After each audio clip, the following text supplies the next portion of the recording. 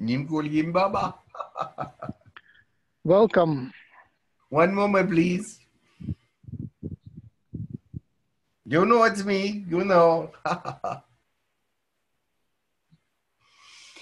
Okay, here I am. Welcome, Baba. Thank you for coming. Oh, it's a pleasure. Yes. Last time we spoke, you gave us a wonderful blessing, and I listened to it several times, and only after several times it kind of reached me, and also it reached me only partly. It's a very how do you say, multi-layered. It's very multi-layered, very deep thing. It's a deep message because you needed some deep thought at that time. Yes. And listening to it more than once brings it into many different thought patterns. And bringing it into all these thought patterns makes you want to think about it even more. Thank you. So I have a good news. So Kiran Newman is now in India, and she said that the news are that you are back in the body. Ah, yes, I am back in a body, but I have come over for you just to say hello and to bring about the knowledge and inspiration that's necessary for the day. Why would I miss such an opportunity? Wonderful. Welcome. Thank you for coming, and welcome welcome back to Earth. So why did you come this time? So what's your mission these days? Oh, yes. The mission this time is very easy. There is so much light that needs to be given to the world. So much information, so much enlightenment to be given to the world about God and about the way that man interacts with mankind is so needed. People have become solo entities in this particular world. Families don't matter as much, and things they're closed off to many of the things that need to be giving to the world. They are only things that are close to them matters, and they need to be looking with greater vision at the world and giving the world greater love and understanding, instead of looking at the nasty news and saying that, oh, everything's bad, everything's destruction, everything's negative. So therefore, we have to get in our hearts a positive thought process and let people know that we can help one another. I see this happening many times during disasters. And that is why disasters will continue, is because it brings the humanity closer together. There are the heroes that rise up. There are those that have great love for humanity that they never knew they had because it was kept within them. But now they see others suffering, and so they will run to their side and help them with all of their ability. I think this is beautiful.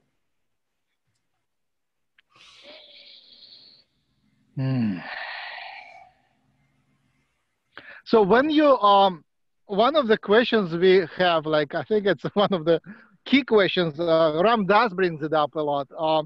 When you did your miracles, how conscious you were of what you're doing? Like, were you, when you see the future or read somebody else's mind, are you aware of it? Is your intellectual part, was it involved, or was it just happening because of God spoke through you? Well, let me put it this way. I was aware of it, but I was aware that it was God. I was aware of it. But I was not taking credit for it. I was not. I was saying, oh God, is this another miracle? Thank you. And if it is, let it happen for the good of mankind and for the good of others. So instead of taking the credit, I would let it flow out. I would let the miracle happen because God wanted it for them, and because it was for God that they are getting this blessing and miracle. I am so happy for it. And so I let it go. I let it happen. I let it be what it is. And the miracles happen. And I say, thank you, God. And they say, oh, thank you. Oh, it's you. And not me. No. If it were me, I would be very conceited and I would rise up and say, look at me. It's all me. It's not me. And so therefore I let it happen. And God saw that I was humble at that time and that he would allow it to come through because he knew my head would not swell. Yeah, that's, I guess the key question is how much of ego is healthy? Ego is healthy. Ego is healthy when you find yourself. When you find the true self and know the true self, that is the ego that is healthy. When the ego starts to put itself on others, that is unhealthy. What I am saying is this. When you realize who you are, when you are the true understanding that you are who you are supposed to be, and all that the information is coming to you about who you are, that is wonderful. But if you start saying, ha, look at me, and saying to others, oh, I am better than you because of I have all these gifts and you don't, that is when the ego is needs to be beaten down. Yeah, like one of the qualities of yours, which Ram Dass and Krishna Das mentioned, are that you were very selfless. You were playing for others without actually being interested in anything for your own sake. And yes. And I find it's difficult for my purposes. I need to achieve something, not only to be, but I have a mission and a purpose, and to achieve that, I need basically to focus on my ego, to be taking care of ego and making decisions, which is maybe not that pleasant, but I guess it's a tool for achieving things. Well, I was in a wonderful place. I could be selfless as much as I want, and I still had very much support. I had the support of all those around me, and I could be selfless to a fault, and it was still, I had leftover abundance, because people would give me and donate to me all the things that I needed for my survival. But yes, it was not that I wanted these things, and that is not why I did what I did, but I wanted to help and to bring this great thought process to them that God is love, and that he is a giver and not a taker in many, many cases. He will not ask for much. Really, he doesn't. But he gives a great deal.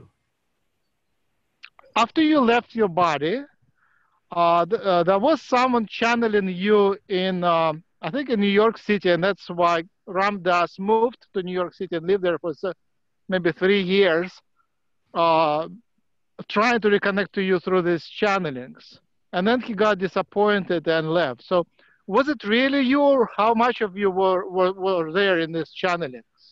At first it was me, but then they got very popular, and they started to bring in themselves because they learned so much from me, from channeling me, that they decided that they really didn't need to come in. They knew me. So they started saying things that they knew that I would say. But when that happens, it comes out insincere. So there you have it. They become disillusioned because they think they know better than I do, and better than God does. And they think they can do it better. So, but they cannot do it better because it shows people can see the truth. People see people see the truth. If it's not me, they'll see it. I see. Have you met dragons? How much are you connected to dragon energy? Dragon energy. Well, I have met dragons, of course, but they were not in dragon form. I asked them to change form so they could speak to me. But I have spoken to many dragons, and they are fine. Their energy is very much like mine, especially the Ascended Masters ones, and those that have found enlightenment. Enlightenment is very much the same everywhere.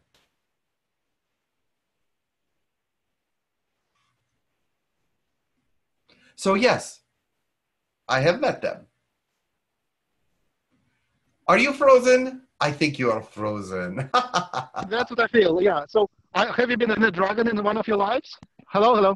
So have you been a dragon in your lives? No, I have never been a dragon. Perhaps one day when I feel like being a dragon, maybe I will be. But I have really never really wanted that life. And I don't have to have it if I don't want to. So a part of your essence was to be a joker, right? A joker, a trickster, and to challenge people. And for that, you have to be in peace with negativity and to be able actually to hurt people for their benefit. But there is many things that you can learn from being a trickster, a jokester. It's not necessarily negative. If it teaches a positive lesson, you may say, it has detracted their attention to a different place. Yes. But in order to do that, you must have great positivity on your side, because you may move prisoners that do not belong in the prison away from the prison by distracting, but not by negativity. So there are many ways to look at it. I was not working with negativity to do it. I did do some pranks, yes. But and some of them were funny, and some of them did cause a little bit of thought, but it was a momentary negativity and a greater world of positivity afterwards. Right. But it takes some sharpness of character, strength of character to be able to do that. Well, I do not say that I was very sharp in character, but I guess I had my ways. There was a legend that you were bilocated, that you were at the same time in many places. Is it true? I could do that, yes. Only with God's help. The reason for bilocation is that someone needs you somewhere else and you are not close by. Perhaps, let me give you an example. There was a lady in a village. She was on her deathbed. She had no family around her, but she was calling me because she knew that I would bless her before she died. And so there I went to her, I bilocated to her. She could see me, she could hear me, she could understand what I was saying, and I gave her the final blessing so that she would be comforted in that last moment before she passed on to the next world. And I say, God knew that needed to happen. And when I felt that tug at me that I was leaving my body, at least part of me was, I said, for God, I will let it happen. And I was able to see that lady and her joy at that last moment when she took her final breaths, knowing that she had been blessed and that she was not alone in that final moment. And then also after the leaving the body, did you reappear in your body on the planet? Yes. It is possible to do these things with the help of God. Uh-huh. And they thought it was a trick. Uh-huh. At first, they thought it was a trick. I thought it was very funny. So in Indian culture, there is no special place for angels, but I talk to them, and in here in the West, the angels are big. How can you explain that? Well, now I know about angels. Angels are not, to have a great spiritual life, you do not have to have angels in it. But they are very wonderful beings. And to me, it was like meeting aliens because I had never met them before or never knew of them before, really, until I met them.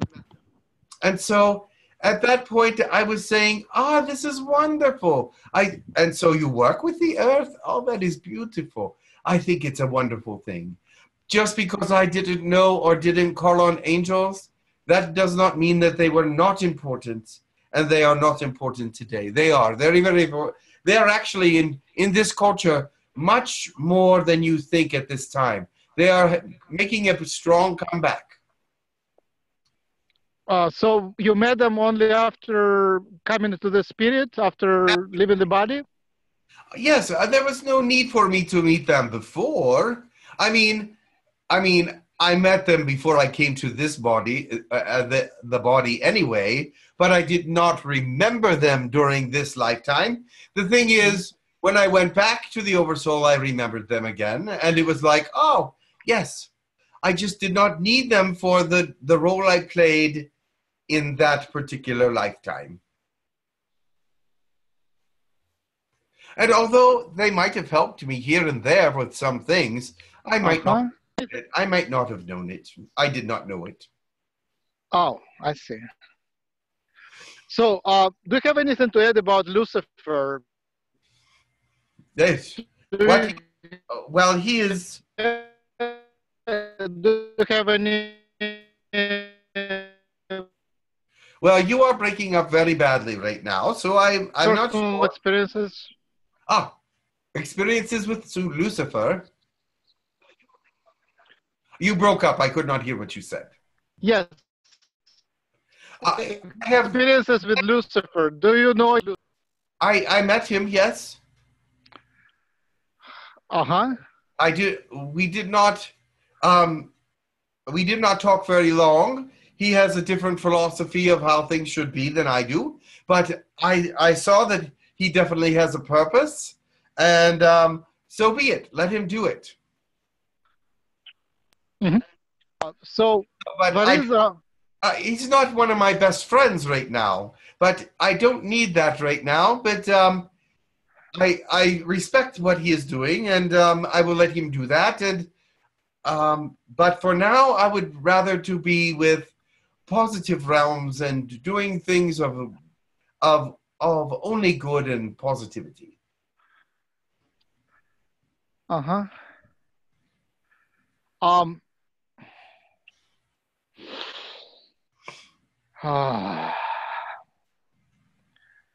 So, just a second. Do you who should you think I should meet through Jim, like through channeling of Jim? Who should I invite for more conversations? Oh, there are so many out there that would be very helpful for many different reasons. Are you looking for a spiritual leader? I'm open to different suggestions. No restrictions. Well, the one called Martin Luther King Jr. He is so amazing to me. What he went through in his life on your planet is sad but beautiful in many ways. Mm-hmm. And he made such a difference. I liked him a lot. He strikes me as very genuine and beautiful, and I liked him a lot. We talk every now and then, and yes, and all the other Babas that there are. Any particular you would like to recommend? No, just all of them are good. I would not want to pick one over the other. They would be going, why didn't you pick me? Yeah, actually, I listened to Martin Luther King today and yesterday, his speeches. Uh-huh. And so perhaps that's why I pulled that out of your brain a little bit. Uh-huh. He is amazing, don't you think? Also, I think that some of those, the popes from the distant past might be interesting for you to speak to. They weren't all that loving and good, many of them, and they were in it for very bad reasons. But now that they are in the Oversoul, much different. So which one would you recommend? That's a good question. I would say the ninth one, the Pope number 9. All right, thank you. I also had a wonderful experience with Amma, a female guru who travels the world, and a friend recommended that I meet her, and she was in Los Angeles, and I met her, and she hugged me. She heals by hugging, and I started crying, and that was a wonderful release. Like I cried for maybe next big time, and then that was a big release. And also it happened to you many times that people come to you and you do something and then they start crying. Can you comment on the physics of that? What is actually happening? The physics are this. They come into contact with the Spirit of God. The true Spirit is there, and it strikes something within them. It makes them, it starts to cleanse them and make them whole again, and they weep out much of the negativity that they were holding in. They are cleansed after they have started to weep this out. The Spirit of God has cleansed them because they have come in contact with it. Is that how you? Yes, I of course, yes. Well, also, there was a similar question. Also, some sort of a miracle which is very, very mechanically, obviously expressed. There was Yogananda speaks about it when a master, a Baba, a guru taps on the heart, and the person gets in some spiritual state where the person unites with everything around, with the universe. Yes. But they have to be ready for that. That is not something you could do with everyone. Uh-huh. But there are those that you know. Oh, it's a wonderful thing. I would like to experience it from both sides. I want to receive it and I want to be able to give it. But it is something that is very special. That when you are ready for it and someone does this for you, you will experience a great enlightenment. You will experience the universe coming to you and letting you know all the love that is there. You will feel a great excitement about it. Yes. And to be able to do it is to not know what is happening with them, because it is a unique experience for them. Your experience will be different than anyone else's. You're close to God, so I would like to pass my gratitude. There is lots of miracles happening last few days and maybe a couple of weeks. It's just amazing what is happening. Lots of help arrived when it was needed, and I was able to recognize that it was a pure miracle. So I'm just really happy with the help. It's a miracle. When you are given over to God's love, when you know that He is working for you, will He not continue to give you the miracles that you need? Yes. He will give them to you, and He will be happy to do it. Yeah, I received so much help. Thank you. Yes. I would like to also, one thing I'm working now, like hard work, is bringing up children. working with difficult children and stuff like that. Yes. Can you, for the closing, can you give us a general blessing and maybe on the topics which I touched? Oh my, there was many topics. Yeah, children is number one. How do you remain positive while there is a lot of negativity with the child? Remember that children are people too. But they are special people because they don't know everything that you know. But they think they do. Uh-huh. So I will give you a blessing. Thank you. Oh my God. There is so much that we do not know about the universe and about you, and about love and about children and about the way that life goes on. There are so many mysteries in the life of a human being. Bring some light to this so that we may open up the hearts of the children to know that they are loved and that the guidance that they need is not just from their parents, but from you and from all your eternal wisdoms. We know that children have their own world that they live in.